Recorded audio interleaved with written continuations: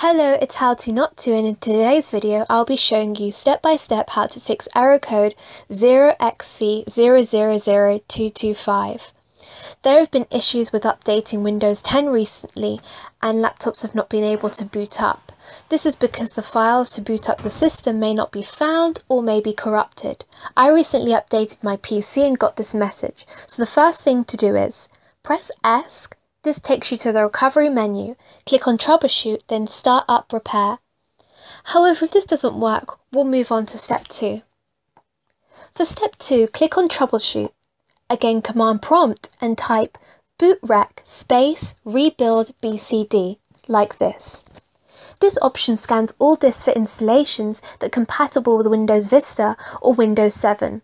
Additionally, it lets you select the installations that you want to add to the BCD store. Use this option when you must completely rebuild the BCD store. Next, go into command prompt and type bootrec space / fixboot and restart your PC. For step 4, if that doesn't work, go back into command prompt and type disk part. Click return, then type list disk, then select disk 0. And then type select partition and type activate OK. After this, you need to restart your PC. For step 5, you need to write bootsec space / nt60 space c : By doing this, the bootsec exe updates the master boot code for hard disk partitions to switch between bootmgr and ntloader.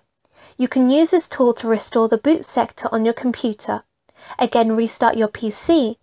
However, if this doesn't work, we're going to move on to step 6. You need to type sfc /scannow /off boot dir =c : / off win dir C : / Windows in command prompt. The fsc scan now command will scan all protected system files and replace corrupted files with a cached copy that is located in a compressed folder at windir system32 /dr cache. This means that you do not have any missing or corrupted system files. For step 7, type hkdsk space c : /r. So now that is examining your files.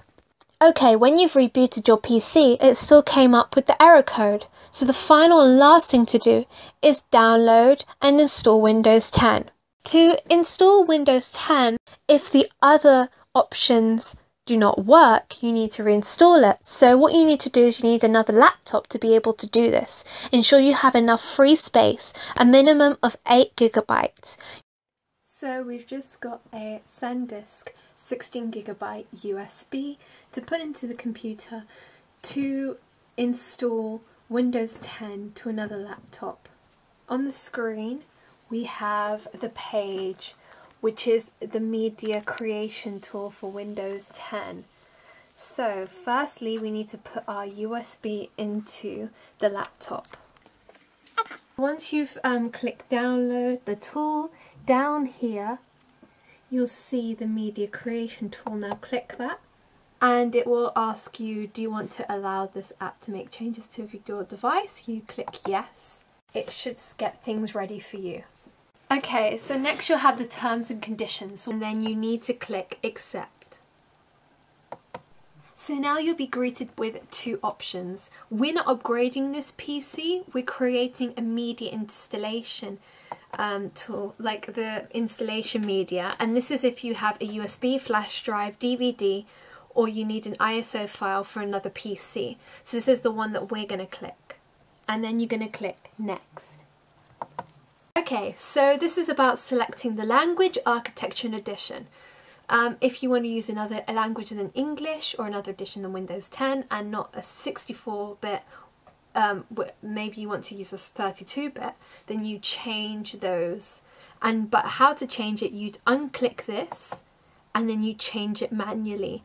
Like you could do the drop down, you can change it but we're going to be using the recommended options for this process. So we're going to keep it like that, and we're going to click next at the bottom.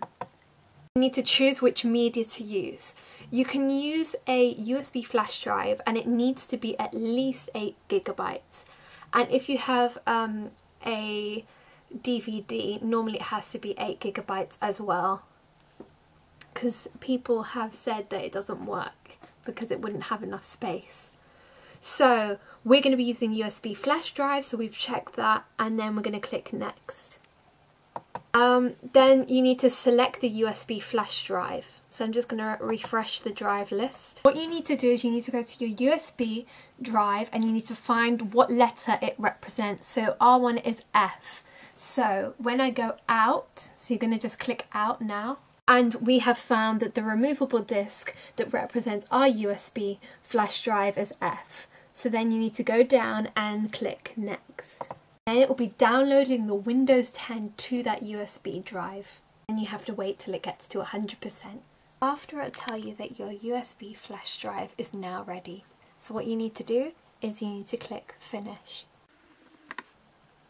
And then it will be done. So after this, you will need to take out your flash drive and put it into the laptop, which you need to install the Windows 10 to. Okay, so now I'm going to take it out, and here it is of an HP model. And this laptop has been in automatic repair loop. Therefore we need to reset the Windows 10. So you need to just go to the recovery screen. When it says repair failure, you just need to click ESC, and then it will take you to the recovery screen, which will give you a list of options. And I'm going to show you which option you need to pick. So you need to click, when you have user device option, USB drive, which is the UEFI. So now you need to go to language to install. So we're going to click English and United Kingdom. Okay, and then you need to click next. Install now. Then you just accept the license terms and click next. I don't want to upgrade, I want to custom install Windows only. For this step you need to delete the partitions. So I'm going to delete. Partition is being deleted. I'm just going to delete all the partitions as I'm starting a fresh new window. So now we have a drive 0, which is an unallocated space after we deleted some of the partitions, which is what we need. So all the partitions have been deleted, and now we have an unallocated space, and all that space that was taken up by those partitions are now all in one, and all the data has been removed. So now we can click next. So now it's going to copy the Windows files. It's going to get files ready for installation, installing the features, installing updates, and getting finished. So we need to go through all those steps.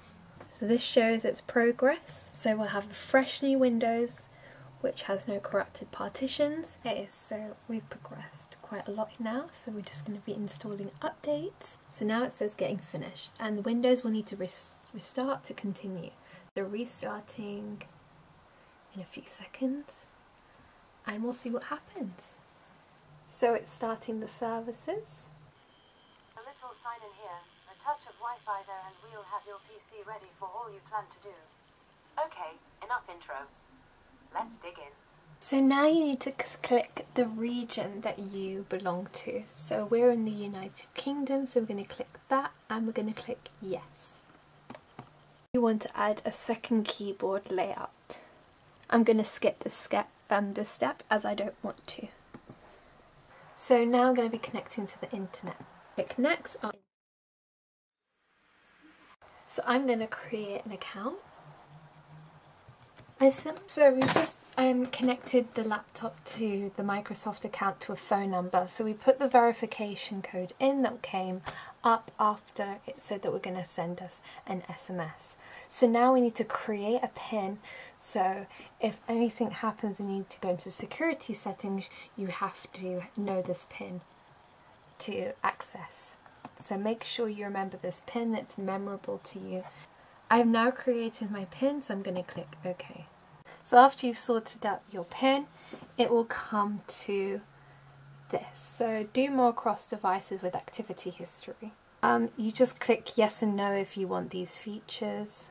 Get instant access to your Android phone, photos, text, notifications. I'm just going to do it later. I don't want them to know where my location is. Find my device. No, I don't think I'm going to lose my laptop. Send diagnostic data. Almost done, so this will get the few things polished for you and Windows will be yours. Looking forward to helping out. Okay. Hi. We're getting everything ready for you. Okay, so welcome to Windows. So now it's worked and we're in Windows. So I'm just going to close this, and this is what it looks like when you've reinstalled Windows. It's all empty, all clean, and yeah. So I just need to restart my computer because apparently it's required to do all the stuff that needs to be done.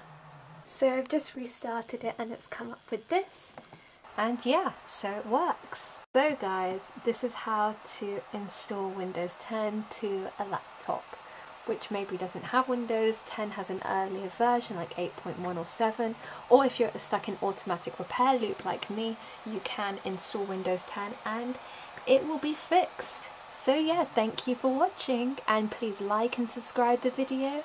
Oh my god,